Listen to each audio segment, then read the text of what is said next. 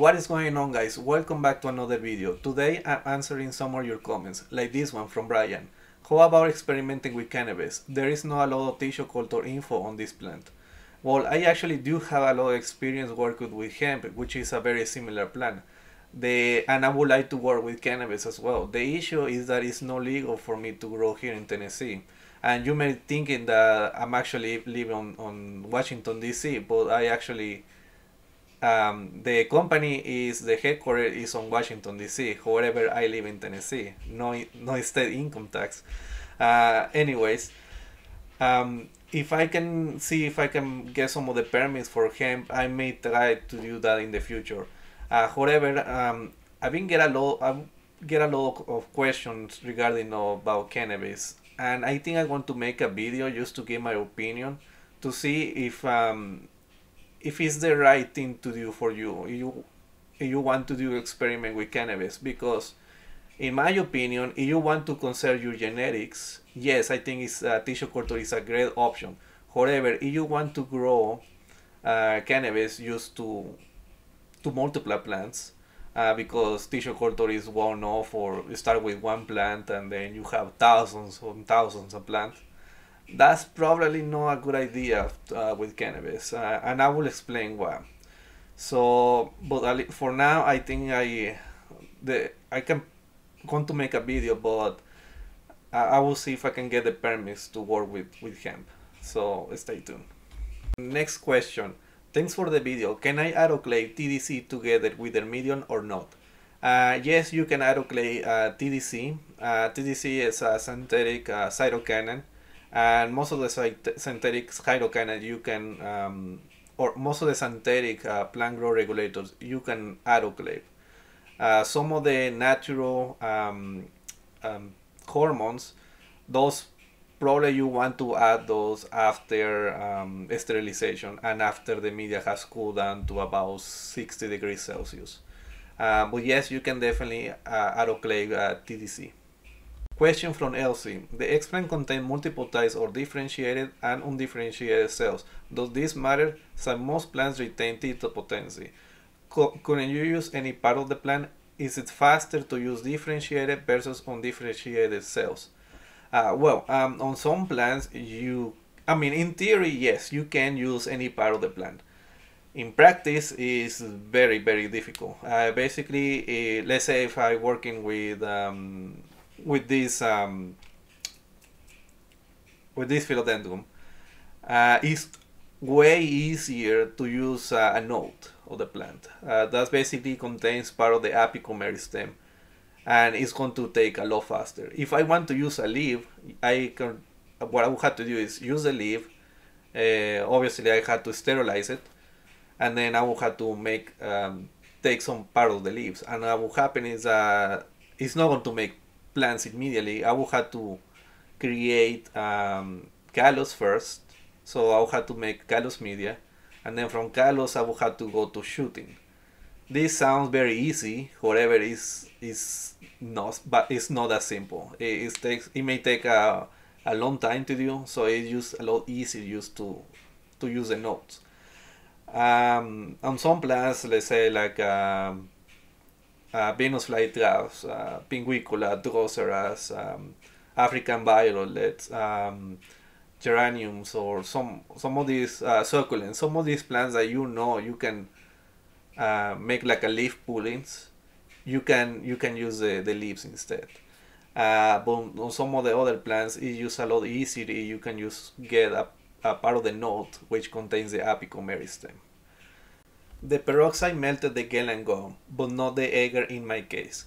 So this is referring to what happened is on what I use. If you have followed some of my sterilization videos, I use to rinse the bleach. I use hydrogen peroxide and then some vinegar. What happens a lot of times is you use gel and gum or gelsem as your gelling agent. The hydrogen peroxide that is left on the explant can precipitate the media. That basically what happens is that the media just turns into liquid. It can partially do that where some of the some of the media is liquid, some of the media is still solid, or completely make the media liquid. So if you are using my method, my sterilization method, you probably want to use agar instead, like he mentioned, and I think if you use agar, you can have a better results. Farm Life NC would love to see tissue culture from corms or bulbs. Yes, that is on my list. I will try to do those hopefully in the next couple of weeks. Right now I've been kind of busy, but I think especially right now I can probably get a lot of bulbs for pretty cheap because they kind of were by the end of the planting season for a lot of these bulbs. So I should be able to work on some of these, not only from calla lily or some of those plants, but probably Asiatic lilies or man, I already forgot what other bulbs plants, like tulips or some other plants like that. I think that would be pretty cool to do. What were the results of your different sterilization protocols? I would like to know. This is referring to the video, one of the actually first videos I made whenever we had the old lab on sterilizing carnivorous plant seeds. So I used Nepenthes and Sarracenia. And I can tell you the Sarracenia didn't work, but it was not the fault of the ppm. I have very bad seeds. I tried to sterilize, I'm sorry, I tried to germinate those on sphagnum moss and none of them came out. So I need to repeat the experiment. I will see if I can get some more Sarracenia seeds, although they are no, it's kind of late on the season. I think I will have to wait all the way until fall to get more seeds. For the Nepenthes, actually they germinated, and I did show you that on the lab update. So the experiment was I did 5% ppm and 3 times the MSO. So the way I mixed it was should probably go take a look on the video just to see if it will make sense. But what I did is I added the 3 times the amount of MSOs and 5% ppm to sterile water. And I did 2 hours, 4 hours, 6 hours, and 8 hours. And the best result by far was the 6 hours. That's where I got the higher germination rate. Although I will say that ppm does inhibit some of the germination in the Nepenthes seeds. I think the best result I got was close to 30%. Now the seeds were actually very fresh. Those seeds were from a friend who is local, and he gave me the seeds the same day he harvested them. And the seeds he planted on sphagnum, he got close to 95% germination rate. So it was the ppm that inhibits some of the germination. However, I got the seeds, they're actually growing in tissue culture, and I'm very happy. It's actually Nepenthes truncata, and I'm very happy to have it. So even though I only got 30%, it just doesn't matter. I mean, I got more than 10 plants growing in tissue culture right now, and even if I have 100% germination rate for the close to 100 no, he gave me close to about 50 seeds, so and I got about 10 plants right now, maybe a little bit more than that. I know that on the long run, in a couple months, I want to have more plants in tissue culture than I will otherwise have if I have planted those in sphagnum moss. So even though I have a low germination rate, it just doesn't matter. If you can get the plants into tissue culture, that's okay. In the long run, you're going to have a lot more plants than that. Sir, do you use a humidifier in your growing drugs? Love your work. Well, thank you. And I do not use a humidifier on my growing room. Actually, the opposite sometimes I would use, where the humidity can be quite high. I live in Tennessee. Humidity is pretty high a lot of the times during the summer. So I do not use a humidifier. I do use an air filter. Obviously, I have the laminar flow hood, but I also have a room filter. I don't really keep it on the lab. I mostly keep it on this room, where this is my room, and I do have quite a lot of allergies. but pretty much the lab and this room is basically connected to the hall, and most of the times the door is open. So I just run it here most of the times at night, just for my allergies. But that's it. I don't know. I don't have a humidifier on this on my lab. Great video. Are you doing philodendrons straight into multiplication media now? You mentioned your BA and IAA on this one, although in small concentrations. Early, you recommended to go first into normal media to get established first. Yes, why not? And the reason I doing multiplication now is that I have more experience doing some of these philodendrons, so I just directly go into multiplication media. However, if you are use experimental the first time, you may want to use plain media, and the main reason is just to save money. Some of these plant growth regulators can be quite expensive, so you probably don't want to use waste a lot of your materials. But that's it. If you get a lot more experience, if you can get some of these plants growing, establishing tissue culture, then you can just probably go ahead and add some of the plant growth regulators. From Anthony, what about inducing multiplication and rooting, which are used in PGRs? I've been hearing in the cannabis industry of people achieving this. Can you please give any thoughts? Thank you. Yes, and thank you for your question, because I want to use it as probably one of the videos for where I'm going to have an extended answer. And the reason I included this on this Q&A is because I don't have a full answer yet. I would do some more research. But what happened is, and especially on cannabis, why they don't use plant growth regulators is because some of them can be considered as a herbicide by the EPA. Some of your IBAs, IAA, those auxins, they are actually considered as pesticides. So you are not allowed to use them on some states. So every time I get a question about cannabis and they ask me, okay, what media should you recommend me to use? I ask them, I tell them, okay, I can recommend you this media. However, you need to check on your local regulations, as each state has different rules.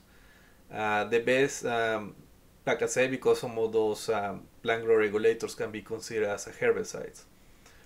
So the best thing to do is you can send an email or a phone call to your local local station agent. Your station agent, they work with the universities, and they will know your regulations, whatever regulation you have to follow. If they don't know the answer, it's their job to find out from whoever knows the answer. But they have contacts, and they should be able to help you out. From Black Dragon Botany, are you able to do alocasia? Would be interesting to know if it works from shoots or if also possible from bulbs. I used gold one very recently. I used gold on a plant cell, local plant cell, and I got this dragon scale. So I will have to wait until it grows a bit more, because this is the only one I have, and hopefully whenever I get more shoots, I'll be able to work with this plant. But I already have it, and like I said before, if any of you would like to recommend me more plants to work with, just let me know. I would see if I can find it. It may take me a while. I may have to do something similar like this, where I got one plant and I will have to wait until it propagates more. But I trying to see if I can get as many plants as you recommend me and then work with them in the future. Please do carpeting aquatic plants and a Nubius video. I should probably do that. It will be pretty easy for me to find some of these plants on my local fish store. So I want to add that to my list, and hopefully I will get that in the next couple of weeks. From Sarah, would this work the same way using a node, or do you need the bottom part of the rhizome? Yes, you can use the node. It will be the same thing. I use the whole plant basically, because it was a small plant. But you can definitely, you have a big plant, use a node. That will be the easy way. I just have a smaller plants. So that's what I use. But yes, you can definitely use the node, and I definitely recommend to do that. From Omar, please, I want to understand how you didn't use water for washing from the sterilization effect. I'm pretty sure what you're referring is why I use, basically why I didn't use sterile autoclave water to rinse the bleach from the explant. This is from the Philodendron Mia video. And the reason I didn't do that, first of all, instead of using sterile water, I use hydrogen peroxide and the vinegar.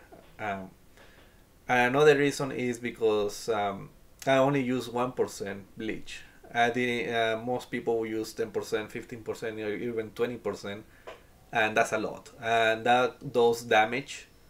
If you don't rinse it, it does damage the tissue.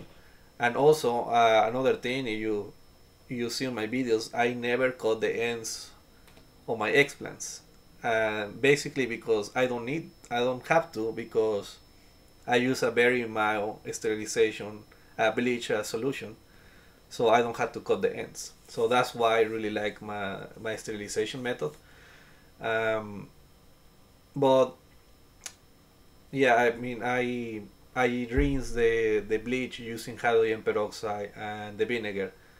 You can probably rinse the hydrogen peroxide and vinegar with some sterile water, but it's not really necessary. So I just don't do it. And also saves me time because I don't have to sterilize some water and put it into the autoclave. So from Travis, this video is showing as age restricted. You have a great videos. Well, thank you, and it's due to messing up again. I don't know why. Whenever I doing some of these tissue culture videos and I just say propagation, it just age restricted. It just, I don't know what is going on. It's very easy for us to just to make a claim and then we just get it solved. But it is annoying. It is a YouTube thing. So sorry about that.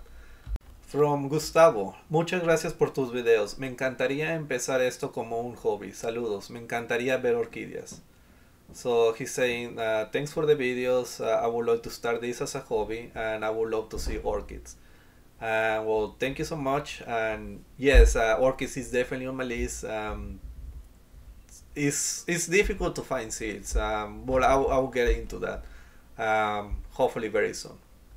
From Bioplantech, what's the media? And this is referring to the Monstera deliciosa.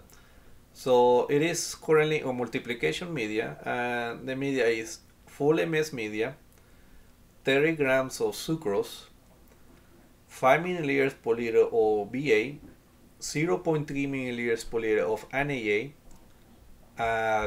2 milliliters per liter of ppm, and 3 grams per liter of gelangum, which you can also substitute for 6 to 8 grams of agar.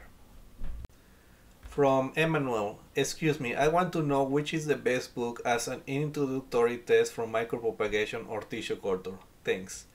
Well, by far the best book is Plants from Test Tubes. You can find this on Amazon. I believe it costs about $23 to $25. I had the book. I don't have it here, but it is a very good book. It goes all the way from the beginning. You can give this book to somebody who doesn't know anything about tissue culture, and it can learn so much just from that book. It is a very good book. I think it's more on the beginner side. Yes, for some people who have a lot of experience, it is definitely great to have it as just to read it, just for why not. But it's mostly based for beginners. I think for somebody who have experience, like I read it, I read it, and then sometimes I take some reference from that book. But for me, it's things that I know, so I don't. Like I said, I have it, but I don't even have it here, so I don't even use it that much. But it is a great book for beginners. Okay, so in my latest Monstera Deliciosa update, I asked what plants you want me to work with, and I give options about working with like Philodendron Brazil, which actually I already have in tissue culture, and it's actually doing great. Video coming soon. or plants like carnivorous plants like Nepenthes, and you can see a lot of people have say about Nepenthes. So I think it's great. I will do some Nepenthes sterilization coming soon. I was going to do it actually last week, but I was really busy where actually I was out of town. So hopefully I will get that time to do sometime, record a video this week, and hopefully I will be able to get it out either the next week or the following week.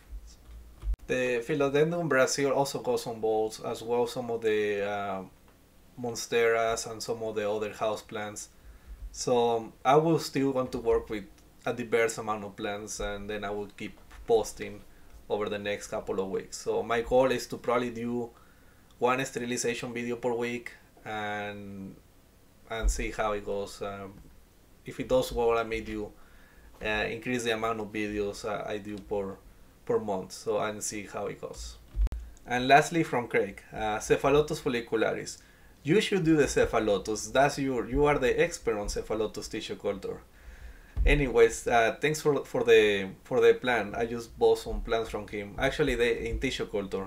He was sending some plants in tissue culture. I just bought some plants from him, and he sent me some extra Cephalotus. And I think I need to give it a plug, and you should probably go check his store at on eBay on Crazy Craig Carnivorous Plant. He have over 5,000 positive feedbacks. He have 100% positive feedbacks. So you're looking for carnivorous plants. Craig is a very great seller. Pretty cool guy, and he has some very great plants. So you should definitely go check him out. Anyways, I hope you have made it all the way to the end of the video. And if you have more questions, just leave it down in the comments, and I will make a video. I don't know. I still don't know if I want to make it as like a monthly or every like 2 weeks. For right now, for the amount of comments, I think I want to keep it as a monthly. If the amount of comments start to pick up, I may do every 2 weeks. And I try to do all the comments, but some of these comments are repetitive, so I want to probably skip those. And anyways, I hope you have enjoyed it, and I'll see you next time. Hey everyone, thanks for watching the video. If you're enjoying these tissue culture videos, be sure to follow us on social media for more informative content. And if you're interested in conducting your own tissue culture experiments, make sure to check us out at plantcelltechnology.com for all the products you need to get started. Use the code FP10 for 10% off your first purchase.